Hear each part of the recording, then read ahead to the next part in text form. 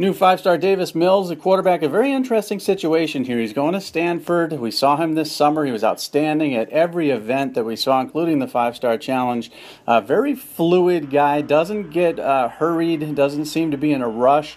Very calm, cool, collected, sees the field well, has a good release, strong arm, excellent size. And in games, obviously, he's got full control of the field. But the thing about it is he injured himself right at the end of our meeting. So we had another emergency meeting. Should we keep him as a five-star, as a new five-star? Should we knock him down, see how he recovers? But it wasn't an on-field injury, and it's nothing we feel, again, we're not doctors, but it's nothing we feel will hinder his development at the next level. We love this kid so much throughout the off-season that there was continual talk. Is it Hunter Johnson or is it Davis Mills as the top five-star pro-style quarterback? Now, Hunter remains up top there. The injury will be something we have to watch for Davis Mills, but I think he's going to be a tremendous quarterback in that Stanford offense. And you know, if he gets back by All-Star season, I think you'll see him put up some really good numbers against the best in the country at the end of the recruiting cycle.